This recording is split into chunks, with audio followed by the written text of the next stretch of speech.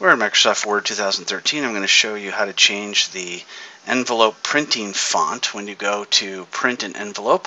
Go ahead and click on the Mailings tab and then the Envelope button. Click on either the preview or the options. It shows the same thing. And from here you can see the delivery address. Click on Font and you see the default font here. From here we can go ahead and change to any font it is that we would like.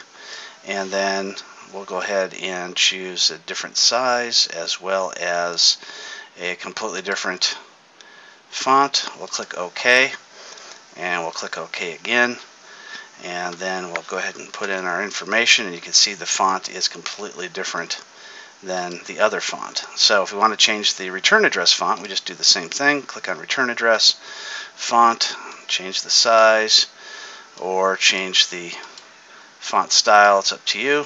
Click OK, and now we see that changed that as well.